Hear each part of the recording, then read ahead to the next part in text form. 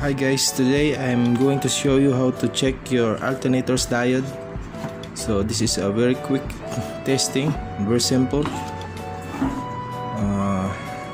All you have to do is take your multimeter, set it to diode test. So we have multimeter here, I will set it to diode test. Then at the back of the alternator there is a B plus and a body. Now if you test it, put your positive probe at the body of alternator and the negative probe to the B plus. So guys, we have a reading of 932 millivolts. So 932 millivolts is too high.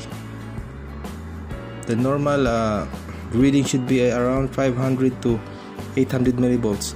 So guys, it only means that this alternator is already